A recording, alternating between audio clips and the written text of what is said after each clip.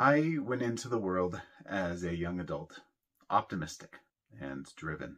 And in 2010, with business failures and a lack of sleep, I started saying mean words, really mean words to myself, really awful words.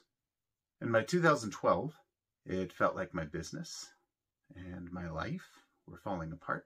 I wrote these cynical and sad lyrics then under the title, A Letter from America.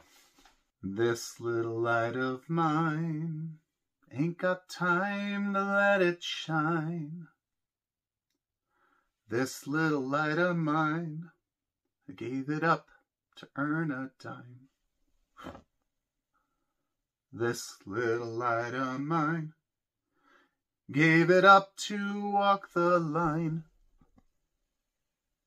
In the rut, there's no time to let it shine. No one really cares anyway when I let it shine. They might care, but it don't pay just to let it shine. Money's what counts at the end of the day. Who cares if you let it shine? Pay your bills, have some thrills, but hide your shine. The good news is, after spending a lot of time in the dark, I remembered something. We humans, we're an interesting thing.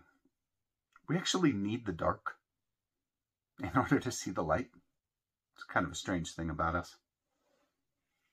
But I've written some new verses. This little light of mine, given to me from the divine. This little light of mine, share it everywhere, even online. This little light of mine, like a coastline in the sunshine, in a world that needs all of us to share our shine. This little light of mine, growing with wisdom like a fine wine. This little light of mine, it's mine to design and refine. This little light of mine, I'll be fine no matter what the deadline. Be genuine, be a lifeline, and let it shine.